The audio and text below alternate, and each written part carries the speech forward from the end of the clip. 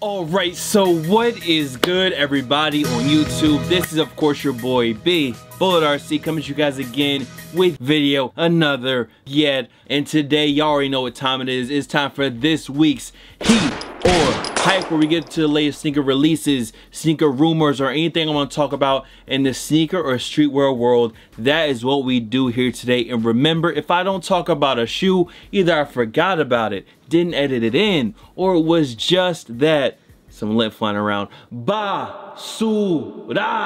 That I did not want to expose y'all to it. Now, last week we had a pretty basura filled week. This week, maybe one or two shoes. It's definitely not as bad as last week. But last week was horrible. Horrible. This week we got some updates, some good releases, and actually a shock drop that happened today that we're going to be talking about. Happened on Nike sneakers. You probably know what I'm talking about. Anyways, man, let's go ahead and jump into this week's Heat or Hype. Now I'm gonna go ahead and start off with this week's JB releases. First off, we had the Ray Allen 7s, which I indeed do like. They're still sitting on Nike sneakers, and I thought beforehand, I didn't go out to the mall, I didn't really chase them down heavy because I thought I may be able to actually get this sneaker on sale in the future. It wasn't something that I need to jump out the window for right now, so I was just trying to wait a little bit, see if I can save a little money on this shoe. It's a dope shoe, don't get me wrong. It's not exactly like the OG because it isn't leather, nor does it have the exact shape of the OG, but you still do get a great colorway with the Ray signature inside the insole, so that's dope. Just with that 7, that colorway, I knew the hype was going to be crazy, so once again, I'm waiting, trying to see if the price dips down, and once it dips down enough, then I'll go ahead and grab myself a pair. Now, we also had the shock drop of the Reflection of a Champion pack, the 6, 7, and 8. I dropped my review already on the Air Jordan 6. I gave you guys my opinion and why I thought I was going to go ahead and let my pair go and just stick with my true OG black and infrareds. And if you're looking for a size 12 under retail early, it's one on Bulls Bodega right now. Now, we also saw the release of the Sacai and Nike collection with the blazer as well as the waffle. Now, if all goes well, the waffle review should be up right now. Those 2 videos in one day. Hopefully it should be a double upload today. But yeah, definitely one of my favorite releases was definitely the waffle. As you guys can see, I went ahead, I got my pair, and the review should be up right now. So if you have not seen a review on these, it is up. But wait on it, just wait. Go ahead and peep that after you get done with the Heat or Hype. I slept through the release, didn't get the blazers, and I had to actually cop these through StockX and got them on release day. So it wasn't too bad. There was nowhere locally that I could have got them, and trusting Nike sneakers with my sneaker purchases is just not well advised. And that leads us into the next shoe, where we have both of the Fear of God 1s and the Spruce or Minty colorway, as well as the Orange Pulse colorway. So the orange and the Spruce Green Fear of God 1s. You guys know how much I love the Fear of God 1. You guys know how much I wanted both of these sneakers. I literally woke up yesterday in the morning. I didn't have to be up early. I didn't really have to do anything early in the morning. I woke up to get these sneakers. I rushed downstairs, get on my computer, just because my wallet and everything is downstairs. I get on my computer, I load up, I enter the draw, and I wait for 10 minutes. And during this 10 minutes I'm waiting, I'm just thinking, I'm not getting these shoes, bro. Like, there's no way I'm getting these shoes. And lo and behold, neither of my entries was selected. I think this sneakers release for these Fear God 1s was probably one of, I guess it was my saltiest release, but I literally came out of that one like, why do I even try on this app anymore? And I feel like that's how a lot of people feel. I was wearing these and someone came up to me and was like, yo, I tried on Nike sneakers, I couldn't get them. And we literally dapped on fuck sneakers. That's what he said. He was like, yo, fuck sneakers. He raised his hand, dapped up, he's like, fuck sneakers. I hate that app. I don't know how it works. I don't know how random it is, but it's annoying, man. The bots eat up the regular releases. You have no idea how much luck you have on draws. Like, I don't know, man. I don't know what to do. I don't know the solution. All I know is something's got to change with that shit, bro, because people are starting to hate the sneakers app. Now, next up on the Yeezy and Adidas side of things, we got the release of the Vanta Black all black 700s. Now, this was in store. The online release will be on June 8th. The online release on the 8th is only for Adidas. Just wanted to clear that out real quick. But I got my pair. I like them. All black Vantas, to me, better than the utility black 700s. I wanted them, I copped them, and I went ahead and dropped the review. Up next, we have an update for the Supreme Air Jordan 14. The retail will be $200 $148. That's it. There is no set in stone release date yet. Honestly, the release date doesn't matter because I'm not copping these shits. And I see what JB did. They put Bloody O in these joints. They tried to sell them to me like that.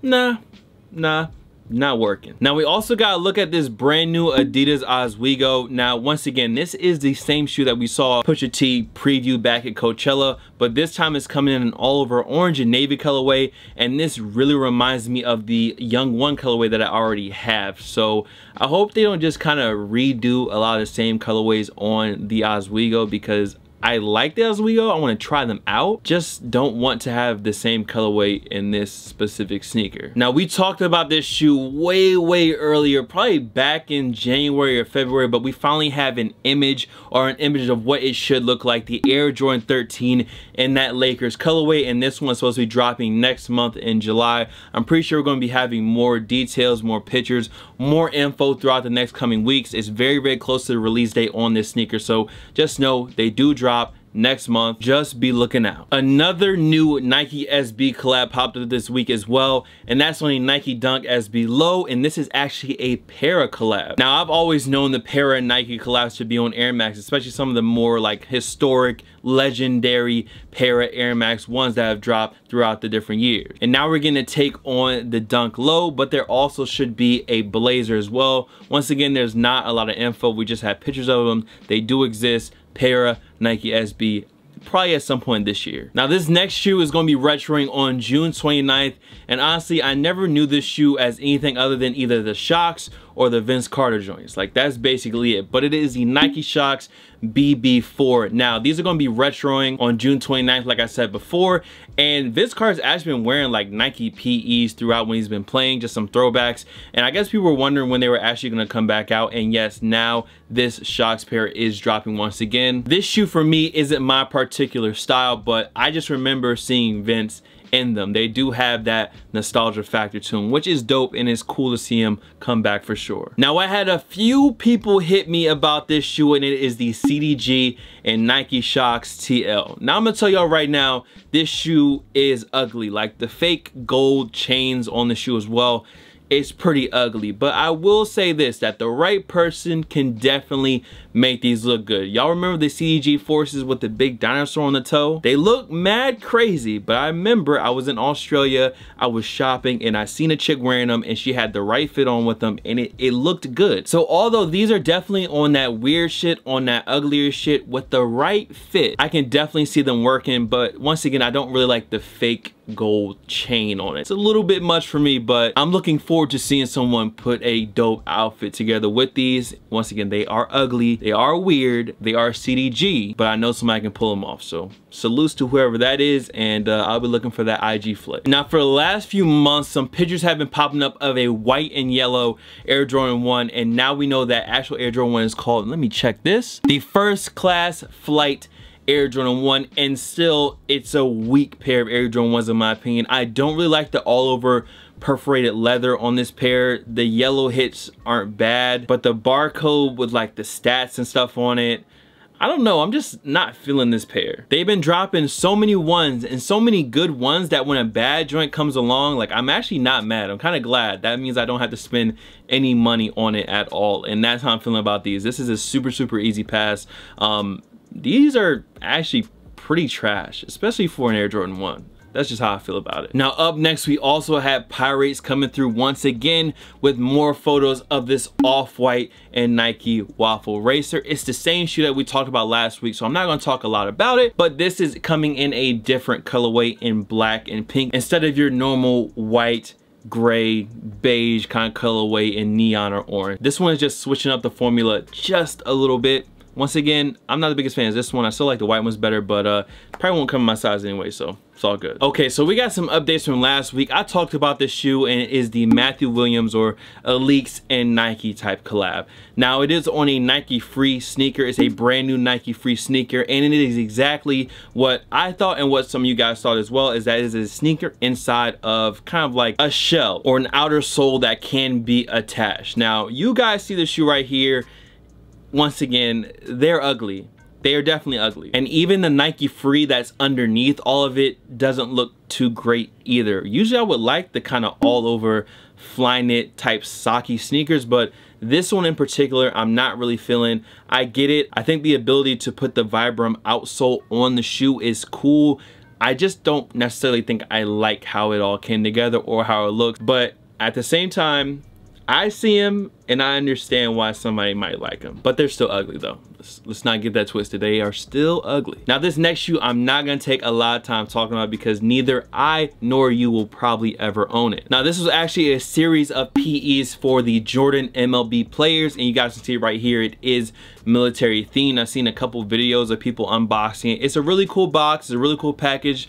It's a cool pair of sixes. It's something that no one else will ever have. So it is cool for that. Is it the best looking Air Jordan 6? No, but the packaging mixed with everything together, still a definite dope pack, and if it hit my door, I would not complain.